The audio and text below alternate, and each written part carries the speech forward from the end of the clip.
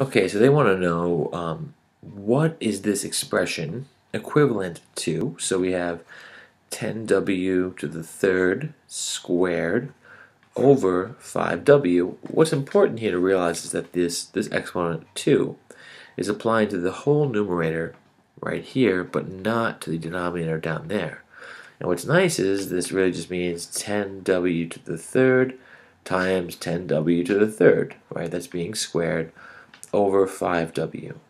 If we think about this numerator, 10 times 10 is 100. W to the third times itself is w to the sixth.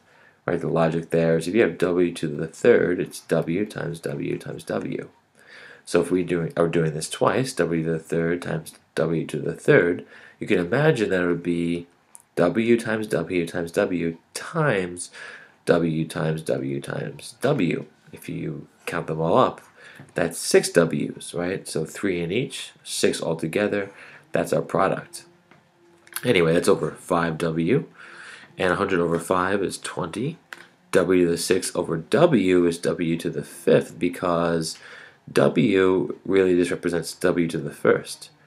And w to the 6th over w, if we think about this, that's just, well, right, if you have 6 w's,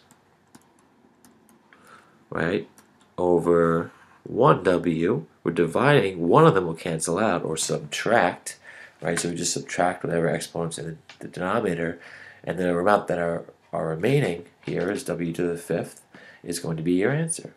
So we have 20w to the 5th.